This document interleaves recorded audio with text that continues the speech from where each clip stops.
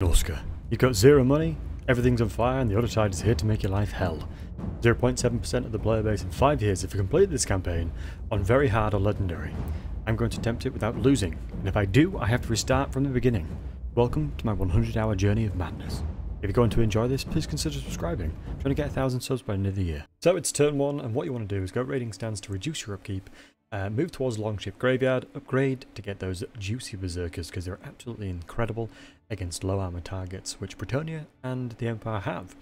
In certain situation, you want to move towards the captives, which gives you melee attack and melee defense, and you want to squeeze out 300 from these guys. Don't get in line to them because they always get battered. But the fundamentals of this one is, since Karl Franz is going to confederate like crazy,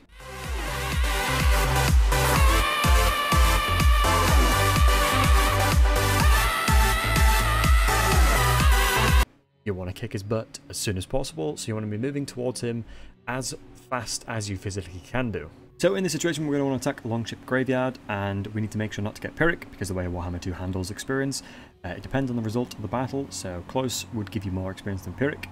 And in this situation, since we're against the clock, if we don't get to the Empire roughly around turn 25 to 30, they'll confederate like crazy, and it's part of the victory condition, same with Bretonnia. So we have to be really, really careful and ensure that we get a close victory or above. I've done this battle a million times, and this is effectively how you win it. Boom! Bam! Bop! Pow! The banner on screen now completely changes everything, and I'll explain why. Usually to get to Terra you have to partake in the absolute RNG fest that is Norsca in the early stages of the game, because you can want to get to that mammoth that Varg has.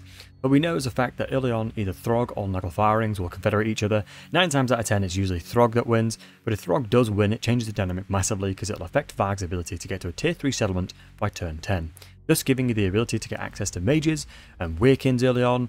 But good news, there's RNG to counter that bit of RNG. If Throg attacks the Norsca Dowie, he'll be preoccupied and he won't fight Varg due to it. It's the same thing with Kislev, and if he fights as well Throt, there's RNG I've seen where that happens, but the absolute certainty is that Hellfire Tribe will confederate Bjornling. It's just a matter of time until they do. But in certain use cases it can take up to like 5 to 6 turns.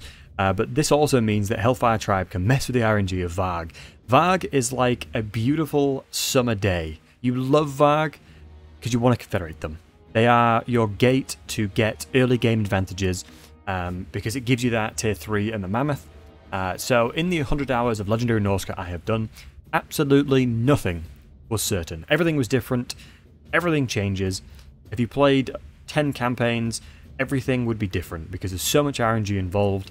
And you have to learn to roll with the punches. Thus, this is the reason why the banner solves all of my problems. But we don't have the mage. But the beautiful Leif Gulbrandsen, which is the Vanahelmlings, can be confederated depending on the RNG of what Rakath does to them. If he wipes out their army and a settlement, you'll usually be able to confederate them and sometimes get 3,000 from it. This also gives you a Metal Mage, which enables a couple things. One, it allows you to have the ability to keep Rakath happy by using hero actions on Marienburg, plus you get levels from this, and it gives you the ability to deal with damage to armor targets in the early stages of the game. And Searing Doom is a fantastic bombardment spell in the early stages of the game, and it'll be the best spell you'll have access to for quite some time, until you get your Fire Mage rolling. So the plan is simple. On turn 4 we want to go attack Longship Graveyard to get more experience, because the faster we can get to fearsome warriors now, the better. We've got Norse Resilience to enable us to replenish nicely while in enemy territory. We'll check Doomkeep. There's military presence still there, so we know they're not moving just quite yet. Check Vanahelmlings to see if we can confederate for the Metal Mage. Not yet. But now we want to start recruiting Marauder Berserkers. Doesn't really matter what general you get, but that wraps up turn 4. Recruit more Marauder Berserkers, and the next up, check Doomkeep. They're now moving because there's no military presence there, so now we need to make sure that we get another sack off on Longship Graveyard because it matters all for the experience. And what we need to do after that one is start moving back to ensure that we can defend our settlement appropriately. And keep in mind, the faster that we can get the Marauder Berserkers inside of Wulfrik, the better, because he can reduce the upkeep of them. So we're going to now move back to defend, to confederate, scaling. So nice and simple, put the Marauder Berserkers into Wulfrik, and then what we want to do after that one is get rid of Soren, we don't need him anymore, plus recruit Marauder Berserkers, as you can see now, and then that's simply end turn. Recruit more Marauder Berserkers, wait for scaling to come and attack you, and then what you want to do is, if you can delay it just a little bit, this enables them to upgrade their infrastructure so you can demolish it for extra income. So we need the experience, so what we're doing is we're going to be pushing up with Wulfrik towards these trees, and what I'm going to do is make sure that we have the 25% movement so we can encamp for the melee defense and leadership. It's quite significant, and then what we'll do is try and take out scaling as soon as possible. So anytime you have the option to take melee defense and melee attack, damage mitigation is always king, so to get the melee defense, what I do, since I saw in Doomkeep that they are still in here, we're going to move towards them to try and get them engaged into combat. But you can see there's a guy, Olaf Packmaster, is hanging around the Ice Drake Fjord, which is making me exceptionally nervous because, if you don't know, like we mentioned earlier in the beginning of the video, if we lose a single battle, I'm going to have to start from turn 1 again. So, obvious reasons, I don't want to be doing that. So, one of the best reasons as well about raiding is you get experience while doing it when you're in enemy territory. So we've leveled up here as well, and you can see Fellman is here for some reason. I have never seen scaling behave like this. This is something that is completely off script, even after 80 hours of doing maybe over 50 restarts or something ridiculous. And I've never seen this before. That's the beauty of Norsca in a nutshell. But we can see that Weidmar's here as well, so I'm basically trying to bait out Fellman to attack me while I'm in encampment stance, because it'll be an exceptionally easy win, because I've got the, mentioned earlier, leadership and melee defense buffs. So he does engage, but he's got 2 armies this time. But since we're in the encampment stance, we'll have a favourable auto resolve, and we should easily take this one. And we're going to take the money because Norsca is just dirt poor all the time. So you may be thinking to yourself, yes, form confederation, but this is just where it becomes even more stress-inducing because I have more garrisons, more settlements that can be attacked, which would make us restart. But lucky enough, we have the Van Helmings here that we can actually confederate. And it looks like, yep, we have the best RNG of confederating them, which is the 3000 I mentioned earlier in the video. And then what we'll do is just demolish everything. There's tier 2 buildings in here, so we're going to get a good amount of cash. And here is our hero. We're going to go send him off. We've got the hero, which is huge, and you have to abandon it in this sequence or you don't get the money. So here, since we have a -17 public order here, we're going to have to start abandoning settlements. Since we're abandoning the one around Rakarth, so he doesn't annoy, so we don't annoy him and he doesn't attack us. We're going to get devastation, and we're going to get the debuffs to public order for demolishing and abandoning settlements. So basically, it's pretty much guaranteed we're going to get a rebellion. So now we're going to have to make sure that we're protecting our last settlement here.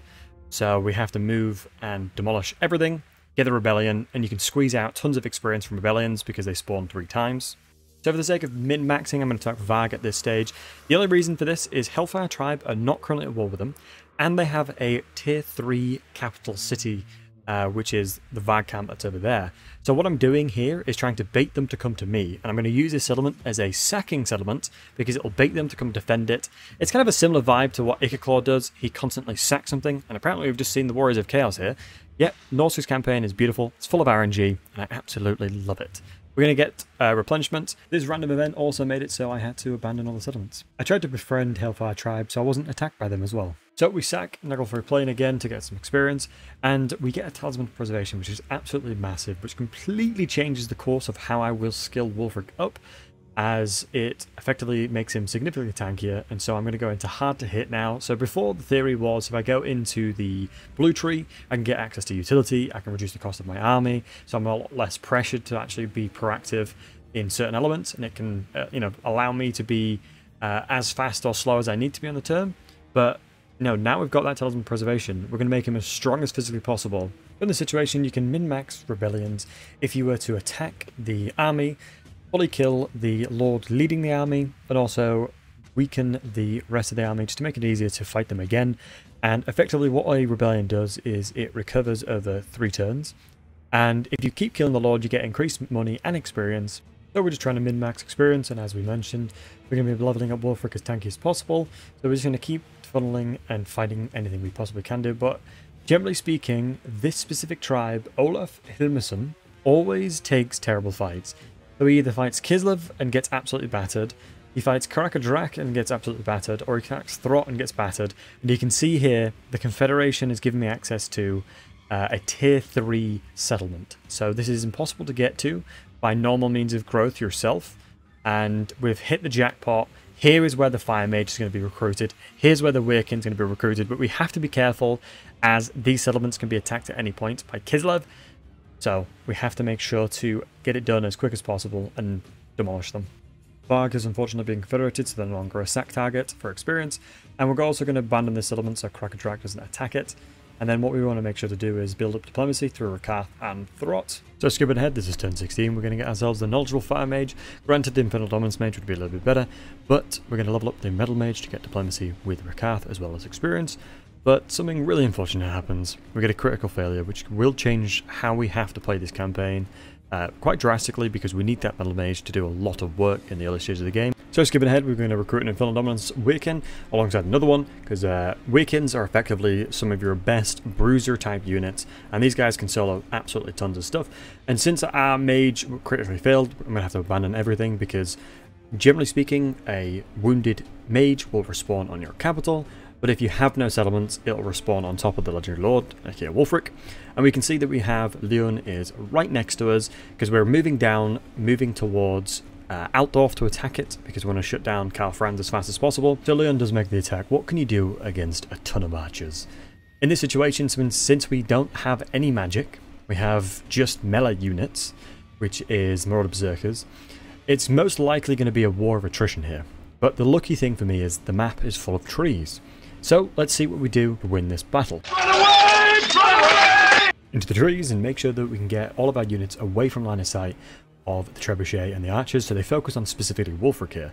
Trebuchet will hit them, and also we have these units here specifically designed to kill Leon as well. We have the anti-large of the spears, the frostbite of the chariots to slow him down, and the armor piercing, well, damage in general of the wolves. And then what we want to do is just bait these guys up for the Sea Fang, and you can see Exhibit A there, and then this is a juicy Exhibit B. Yeah, like 300. We've destroyed a large threat early game. Obviously Leon will come back, but this is the reason why Norse Resilience is also so effective, because we can replenish while in enemy territory as long as we're encamped. But yeah, we did a lot of damage to Leon, so this is him going to be licking his wounds for a while. We killed the majority of his high tier units, so that's all that really matters really. And then what we want to do, since we got Glittering Scales, which is absolutely awesome by the way, the more melee defense the better, because he effectively will be insanely strong in siege situations if you just get him on the wall, because he's got perfect vigor as well if you trade into it. So we're making him tanky as possible by going into armor, which is really useful early game. I've got a video on how it works, so if you want to watch that, by all means do so. And as we can see, since we abolished all of our buildings, our mage has spawned on us, but now we will take attrition if we move anywhere, because we have no territory. And now what we're doing is moving all our mages down so we can actually get them into the army, because there are a lot of power there. And this is us just moving towards Karl Franz to take out ALDORF. So walking by Marienburg does two things. Rakath likes us for trespassing, but also we don't want to fight them, so we're going to move away from them as soon as possible. We have to always have 25% movement to encamp, so that's what we'll keep doing. And so we'll keep moving, and what we do is spot something that actually changes something quite significant here. This is something I've never seen before, and once again moving 25% movement. Karl Franz is at war with Boris. Toddy is being attacked by Karl Franz, and so I was like, okay, let's have a look and see what we can do with this. And it's your daily kick in the nuts avalanche in the Empire for some reason. Right before we're going to be fighting some really important battles, but we take the armor because it's the least impactful. And also, one thing I want to mention is you can see my mages are getting levels because they're spreading corruption. And also you can see this guy got from level 1 to 3, and that's purely because of the fact that he had experience from corrupting things. And I want to show you this really funny thing. I made Toddy my vassal in this campaign. It made me laugh so much that I was able to do this. We squeezed out tons of money from him as well, but I had Toddy as a vassal. The main reason I checked this is because I was going to fight Karl Franz anyway. Generally speaking, what I do in diplomacy is try and leverage it as much as possible, and since I have somebody that I can speak to, they're at war with someone that's mutual, I will ask and fight them, and we can use Marienburg as a sacking settlement. And the reason why we move to this specific point, when we sack it, we'll move closer to ALDORF. So now the eyes are on to ALDORF. We're against two armies, and it's not looking good. But we have really low level mages. We've got a fairly low level Wulfrik against 2 full armies here. So we're going to pull out all the cheese in the bag, but let me show you the cheese is good as stuff. And what we do is move the mages up so they can't be shot by the towers. Get Wulfrik up there as well because he's an absolute tank because we've leveled him up to be so. And then we want to put all our units into one spot because that's effectively where they cannot be shot. Then we use magic, and we want to keep using magic, wasting arrows because that's balance of power, and more magic because it's just good stuff. And then what we want to do is pull up all our units and as well use them when there's no towers there. More magic to hit the metal units, the armored units. Same again, use the Searing Doom for the armored units. And that summarizes the win. Avoiding the towers where possible, using your units the best case scenarios. Summon the Elector Counts! Slap Karl Franz back where he belongs, but you can see his army is very low tier, and this is the reason why you take ALDORF, to stop his high tier recruitment, as it hinders him greatly. Then Ada comes out of the woodworks, no idea where she came from, but she's got an insanely strong army of pretty much just cavalry. And so the main factors here is we want to make sure to leverage Searing Doom, so as you see in this battle, get everyone in the corner, pray for the gods that we don't have to restart, Searing Doom, and yep, you guessed it, another Searing Doom, and I'm sure you can probably guess this one, another Searing Doom. We overcasted this one because there's a lot more targets in it, and that sums up the victory. Quick note about Workins, their buffs stack. Since the level 1, 2, 3 and 4 are different buffs, technically these passives can all stack together, so the 3 of them that you see on screen will give you 61 armor. So as we just saw, we want them to get Twisted Flesh, so let's get them leveled up by doing hero actions onto Karenberg. Next up, we're going to go beat them up with Wulfrik, as we want experience on all our mages and Wulfrik as well. And as you can imagine, it was super easy. But next up, what we want to make sure to do is get rid of ALDORF, because we can no longer fight as many battles as we are, because there's just too many threats around us. And so what we need to start doing is taking down Franz's settlements where possible, in hopes that somebody else will be taking them. We also spoke with the vampires and got them in war against the Empire as well, so we're going to try and leverage them to try and take out as many settlements from the east as possible. So here's where we try to be proactive. We start taking the fight to them, whereas Karenberg, we go to Einhard as well. And obviously the battle's super easy because now we've got a good army. The Workins are performing, they can regenerate like Drain Tank, they can keep healing loads. And we've got a lot of powerful magic. Wulfrik's already very strong himself. And so we're in a good situation to start taking on these 1 versus 1 fights like this. So Louen comes out with an RKO out of nowhere, hits me and attacks me with 3 armies here. So I say, screw that, let's fight it another day. As you can see, I've got an outfit change. And then what we do with the Workins is attack the single entities, same with Wulfrik, because they're specialists at single entity killing. And then we can use them as well for the cavalry, but the main fundamentals is leveraging Searing Doom for the cavalry. And the good thing is, since we're close to the edge, if they do run away, they're quite quick, so there's a chance they run off the map, and we don't have to deal with them. And then what we can see is their reinforcements are running in thick and fast. They've got a ton of peasants, and so simply there is one thing that I thought needed to be done, and it's burn them all to death. Yeah, absolutely roasting them all to death, especially while they're walking into each other and they give up. We also use, Burning Head as well to chase down as many of them as we possibly can do, because we're going to have to fight them again anyway. And as you can see, a Pyrrhic victory, which was exceptionally needed, because that could have ended the campaign right then and there. So now we take the fight to them again, so we take out Einhard, fight it real quick, just to beat them up. We raise it, but keep in mind, if I raise anything, I take attrition because I have no settlements. The one thing I wanted to keep in mind, see Nordland, these cheeky buggers, are taking everything I'm raising, which is enabling potentially Karl Franz to confederate them in the future. So, something that was fairly frustrating, but it is what it is. So I use that frustration going to Ubersreich, and I send up all of my single entities. This is the fundamentals of how to play these battles now in the mid-game. You use your single entities, the Workins, to drain tank, so basically just fight anything, and they can regenerate HP. Get the mages to use magic on top of the blobs that the Workins create. Wulfrik has perfect vigor, so when he climbs walls he doesn't take any fatigue, so he can fight on walls and he's exceptionally good.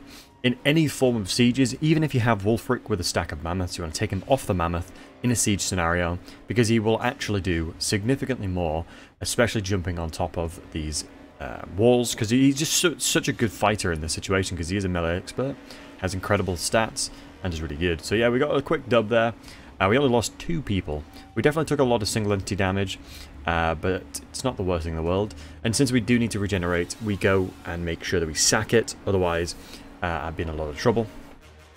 So Karl just won't stop confederating.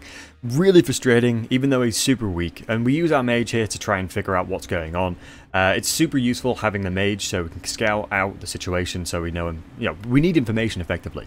Right now, the unknowns, like with what happened with the Bretonnian army, I want to try and avoid that again just in case, because we, you know, if we can scout, we'll scout. Having that mage in the army would be really useful, but at this stage, you know, a fire mage will do just as much, so I'm perfectly happy with having one mage in here.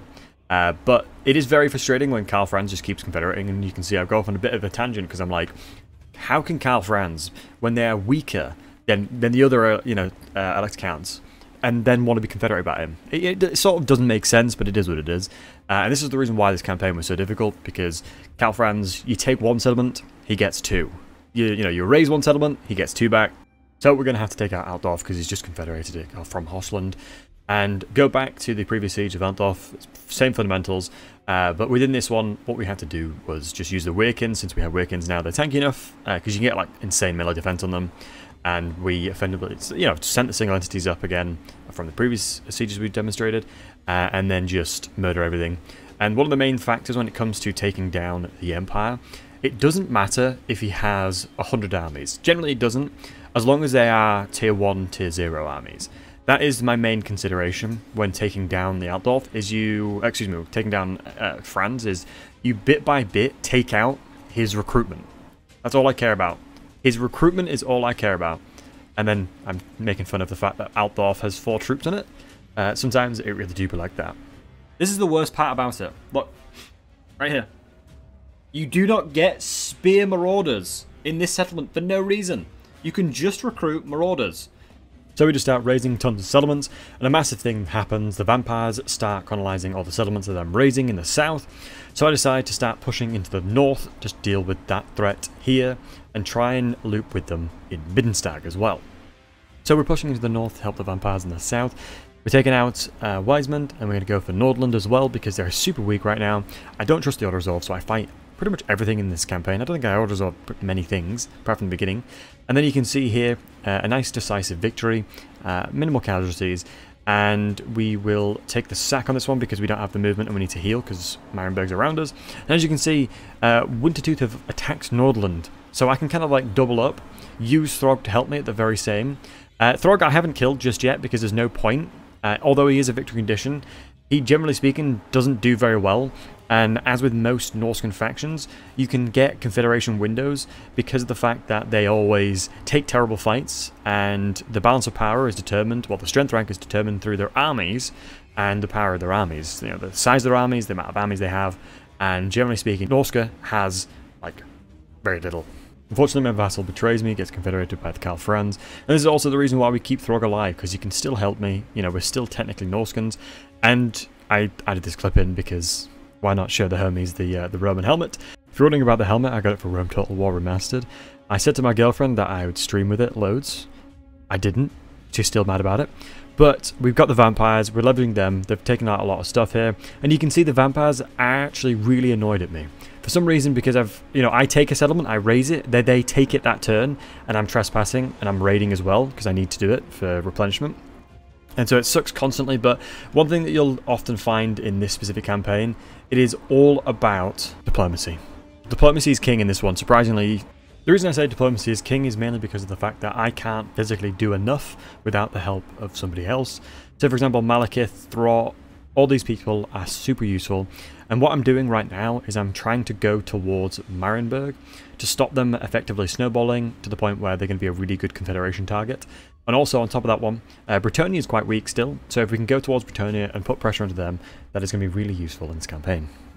So hopefully we can move towards getting like a military alliance, and then we'll know where Throg is, so that in the end, before we get to the Allegiance of the Gods, we can get all the things finished. Because if we can basically tick all off the boxes here, then we don't need to worry about fighting chaos, I believe. With Marienburg being on the last settlements, we take advantage of this fact, and we use our troops in the trees as always.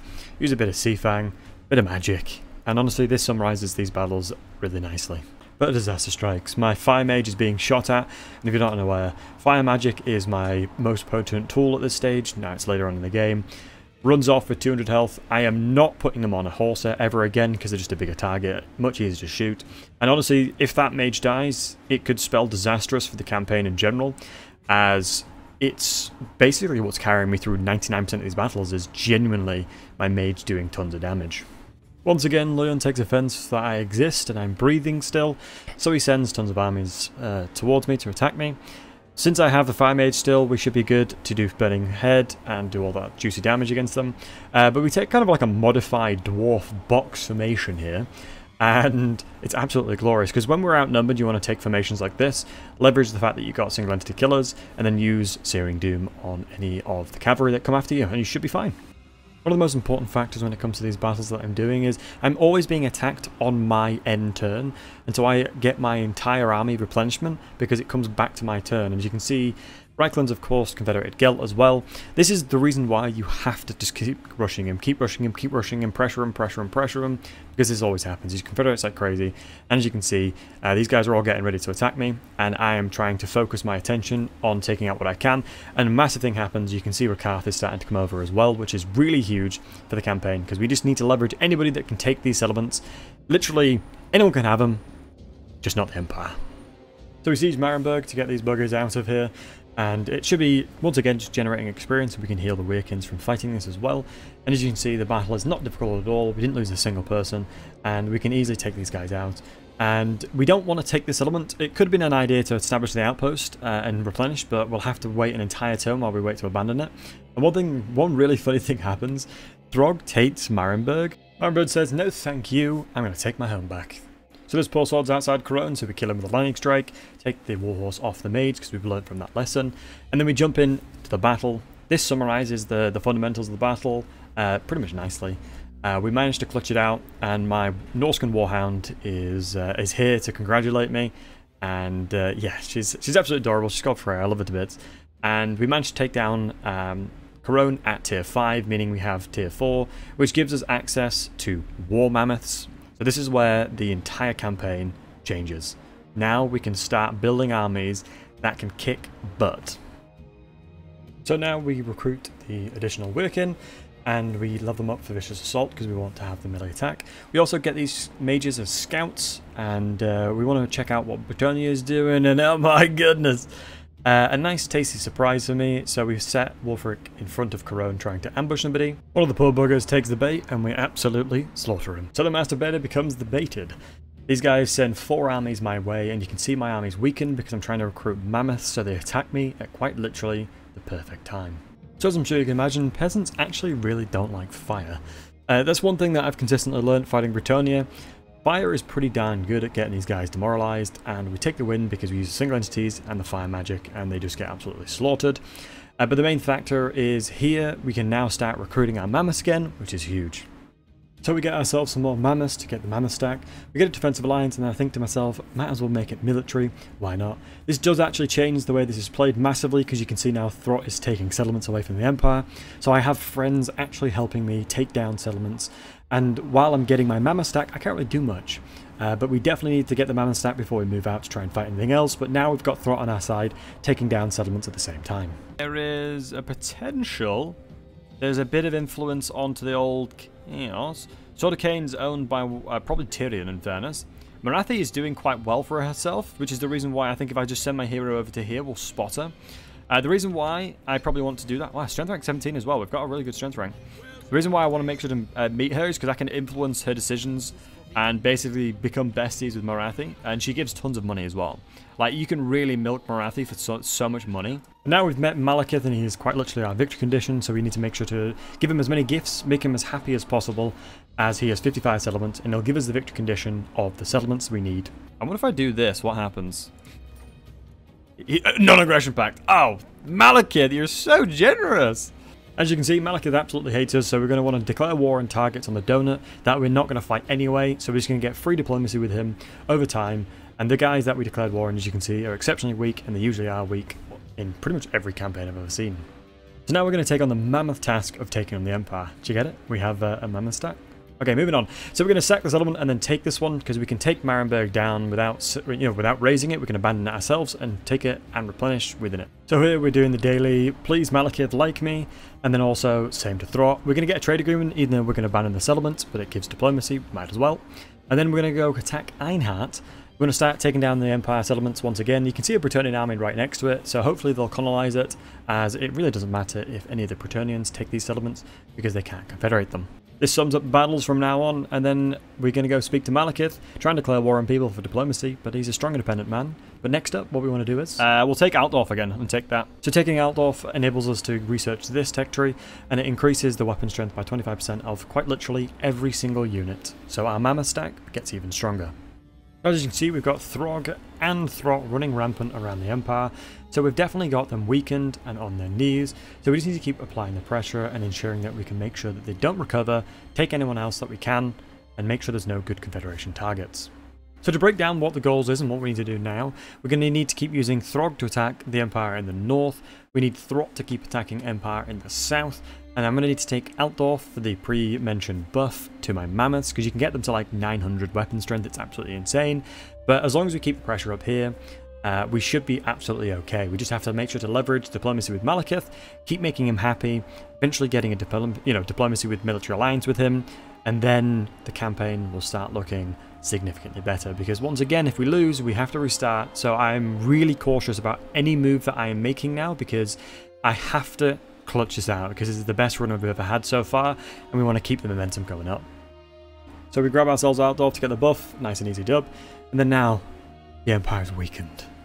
We've got them finally in a good position to take them down, and the Dowie just say, "Do not shame your ancestors this day." Unfortunately, we're gonna have to deal with the dwarves as well, but the good news is we've got the Empire on the back foot. We're starting to converge. We're using Throg. We're using Throt. As you can see, we're taking over this entire area, using our allies, and it is working out a charm. So Malekith is once again asking for our support, at least not really, but we declare war on people for him to just get some diplomacy, give him a bit of gifts, give his mum some gifts as well, because she absolutely loves it. He will give, since they're allies, I will get diplomacy with Malekith for giving Morathi gifts, and especially since there's a weak economy, it's a really easy way of getting diplomacy for both of them. So I'm going to attack this settlement, I'm going to sack it to make sure that Throt can take it. It should be an easy auto-resolve, and also what we want to do is leverage Throt as well to try and take the Fort Soil there, because I'm not currently at war with the dwarves and I do not want to go anywhere near them, so we're just going to tell them to take them, because we're allies. I can give them commands to take these settlements with the green things you can see. Not everything goes to plan. Unfortunately, Jeraiter attacks Throt, but hopefully keeps his eyes on the Empire, because Karl Franz is down to a few settlements. He has very little Confederation targets, so he's super weak. He performs miracles all the time. I'm just very hopeful I can fully kill him. Take action to my own hands. I take down the fort myself, get lucky pathing with the raising so the dwarves aren't near me. And as we can see, this was once a thriving area of human civilization. The Empire was doing great before, the boys, me and the rats came over, and you can see that Throt has taken a significant portion of the Empire now. So Boris Defiant, as always, brings back Nuln for some reason. They have very little settlements. I don't know why they brought this back. And then Gelt takes Dothenbach, and then we go murder him. And then we get a really fortunate raise pathing, which puts us right next to the battle versus the very final army the Empire has. Yes! Yes! We have to fight it! We have to fight! This is the death of the Empire! This is the death of the Empire! After that battle, we kicked his butt and the little rascal ran away, so we're going to go and chase him. I challenge you, Boris, to bring it to a duel. I am Wulfrik the Wanderer. We've done it, boys. 1 down, 2 to go. We'll quickly go fight the poor buggers that Boris brought back, but we need to raise them for the Serpent, as we need to get to level 3 Serpent Favour, as it's a victory condition as well. So we're able to get buddies with Malekith enough to get Defensive Alliance. We're now working on Military Alliance, because that's what you need for the victory condition. And we're going to might as well use Morathi as well. She's got a terrible economy somehow. We're going to have a crap load of money to get the diplomacy with both of them up. So now what we do is yoink 10k off Malekith, because once you've got good alliances you can. And then what we're doing now is we need to take on Leon. We've got to kill him. He is now our primary target, and all our focus should be purely on him now. Randomly, Malekith is in the middle of the Empire, so we might as well use him while he's here. And we asked for a military alliance and get it, which is honestly absolutely huge because as you can see he's covered all the victory conditions when it comes to the requirement of settlements, and this is effectively what we were doing this entire time. He secures our late game settlements, and then now what we need to do is just deal with the rest of the victory conditions, which is the maintain units and the raising enough, killing Bretonnia, killing Throg now. The campaign's looking really good. So we find Louen hiding away at Blackstone Post with a terrible army. So this is the reason why as well, I'm going to say it again, getting rid of the recruitment settlements is amazing, and as we can see, easy victory, and we're going to raise towards the Serpent because now we've got our victory conditions. The majority of our victory conditions are now met, it's just we need to make sure that we have enough settlements to raise before Malekith takes over the world. So now we managed to convince Malekith to beat the Bretonnians up as well. And do you remember when I said it's not a problem if Paravon takes the Empire settlements? Well, this is what happened. Yeah, he's got a lot more settlements, and if you're wondering what the map looks like, Malekith has completely dominated the donut, and this is the reason why he's going to be a useful tool. Now it's become an all-you-can-eat buffet with the Bretonnians. Malarathi is having fun, and Rakath, as you can see with Malekith, is taking on the right side of the Bretonnians. And as well, I'm at war with some of the elves, so I really don't want to go onto the east side of the map. So if Malekith can deal with that, that's brilliant. I'm going to go on the left side to avoid the wood elves where possible. As you can see now, it's pretty much past what I can do. Like the purple tide that the Dark Elves are, they are completely taking over Bretonnia now, because since they've taken down the donut, there's pretty much nothing for them to do, so Bretonnia is their next obvious target. And as you can see, they are completely spreading over the screen. They've got about 1 million armies. So now we can keep fighting Bretonnians, and we actually sack this one so we can kill the army that's next to it, so they can't colonize any of the Bretonnian settlements. And then what we want to keep doing is just leveraging ourselves to go take out Bretonnian settlements where possible, and allowing Malekith to do the very same. All that's left to do is murder the rest of the Bretonnians. It's nice and easy because they have no armies, they have no strength. All we do is just take candy from a baby and kill as many Bretonnians as we possibly can do. And all we need to do now is just keep the pressure up, and we'll have exterminated the Bretonnians. Boys, some said it couldn't be done. Some said it wasn't possible. 1 down. 2 down. 2 down. 1 to go. So after 100 hours of just pure pain, we get some good RNG. Throg is right in front of us. He is the last person we have to take down, and we're trying to decide if we do it right now. But keep in mind, in Warhammer 2, the way it works, if you confederate a target, their entire garrison you confederate will be exceptionally weak. And so anything that attacks them will 100% easily defeat the garrison, and I will have to start this campaign from turn 1 again if we lose even a garrison battle. Marienburg is nowhere to be seen. I'm not at war with that elf, so they're not going to attack this. Throg owns the majority of this. There's nothing to the north of me because it's owned. We own everything here. Yeah, we own all of this, so it's a safe confederation, I think. We decide the time is now. We attack Throg, we bite the bullet, and we confederate him. You can see I'm pretty scared because who knows what RNG might happen to make me lose the campaign. And then what we do is go raise Marienburg so we can trigger the sequence of attacking the Army of the Hound, and the same for Army of the Crow. The Army of the Hound was super easy to beat. So the Crow is also super easy. There are no match for the veterans of the mammoths that I have. If you weren't aware, I was absolutely sweating bullets during this moment because I was just so worried that everything I worked towards, this was it. This was my one chance to actually prove the impossible is possible. A no-loss Wulfrik challenge on Legendary Very Hard.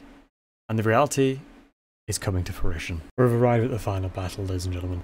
Oh, and by the way, just a disclaimer, I get extremely hyper, and I go a bit nuts, honestly. You know, it's something that I've worked towards for such a long time, and I'm just going to let my live reaction voice take over for this one, so I hope you enjoy. The challenger of the eagle will perish! For we are Wulfrik the Wanderer, and we go where we please. Let's go! Oh no, hold on, I'm going to have to take the emotes off because you're going to make it lag. I'm going to turn that off, otherwise the stream will lag. There's just too many emotes. I can't have the emotes flying on screen.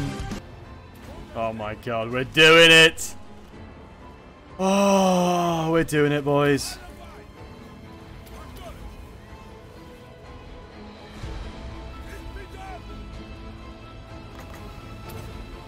Oh my god, we're finally here. It's happening. Come here, you little bugger. Some champion you are. Get him, boys. Shake him, boys. Followers from Norsca are entering the fleet to aid the champion. Some. Come on, me bro. You cannot defeat my army. Alright, in the corner. You're weak, get in the corner. Still only counts as one. Get in the corner. Crook, Deathmaker. We'll see who's making death this day. Mammoths? Fool! You should have bring a war mammoth. Bring a real mammoth, not a feral one. Onwards to victory!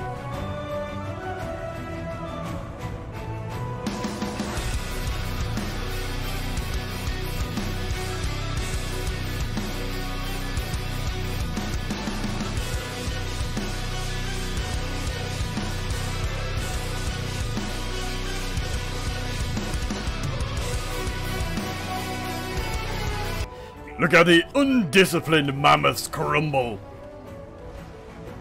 Nom nom nom nom. Nom, nom, nom, nom, nom, nom. Now that's a tasty treat.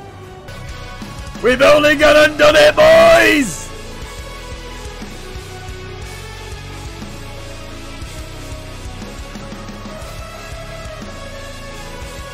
We've only gone and done it, boys.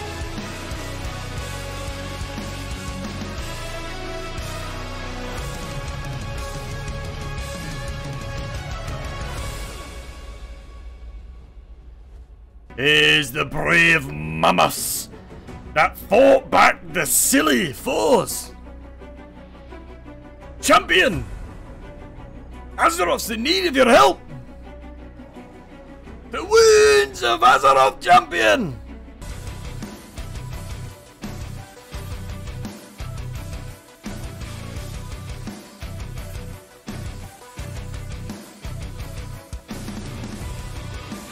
You actually have to fight him. Oh god, you actually have to fight him maybe? Rejected through ever chosen. Let's go! Woo! Oh my god, boys! We did it! Oh my god. Oh my god, we managed to finish Wulfrik without losing. I have been doing this challenge for so long. Let's go to my videos. Go to videos. Recent highlights. Broadcast, excuse me. I've been doing this challenge for 21 days. I've been doing it non-stop for 21 days. I feel like doing the outro on the screen I saw the most as we clicked the start campaign a lot was appropriate. I just wanted to thank Legend of Total War for inspiring me due to his no-loss high elf campaign. I saw that and wanted to put my own spin on it, and Norsca seemed like an insane challenge in a no-loss scenario. He's truly an inspiration to old creators and you alike. This is a collection of my favourite gaming memories I wanted to immortalise into a video so I can look back time after time in the future to see, to remind myself about it. And I'm excited to see what I can do in Immortal Empires and Warhammer 3. I'm honestly extremely proud of myself for completing this campaign. Content creators, friends of mine, honestly thought I was mad for playing Wulfrik for over 100 hours without playing anything else, but all thing that matters is you enjoyed.